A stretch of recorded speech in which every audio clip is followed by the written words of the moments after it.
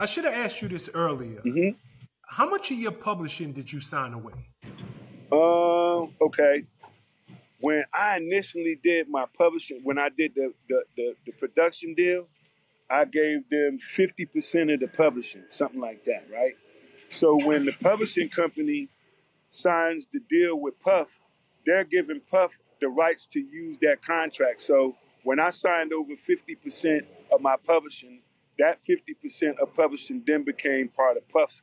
That's his catalog now, because once he signed the production company to a deal, part of the deal went with publishing was included. Make sense? It makes perfect sense. Yes. Um, you were very vocal. Puff did something recently, which is give all of the artists back their publishing, and you were very vocal with the fact that you know it wasn't as good of a deed as it seems to be on the surface. Why do you feel that way? Right. Definitely. Because if had he had did it when had he had done this when record stores were in existence or people were actually listening and buying our music, it would have been a different story. But nobody is really buying our music from back then now. The world has moved on. There's different ways of doing business as far as publishing. There's streaming now.